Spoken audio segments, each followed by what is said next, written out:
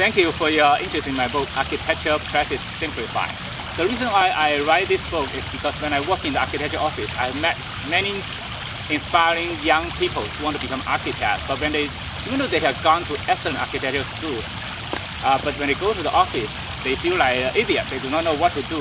They do not know the office procedures. Then whatever they have learned in school does not really help them in the architecture office.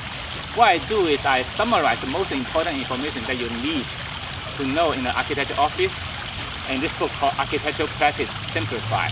It talks about everything that you need to know about project management, construction administration, talk about RFI procedures, what to look for in RFI, what to look for in submittals, and also how to prepare a project schedule, how to prepare a contract, how to prepare the bidding documents, how to prepare the construction drawings and specs, and how to talk about how to prepare the details for architectural construction drawings also.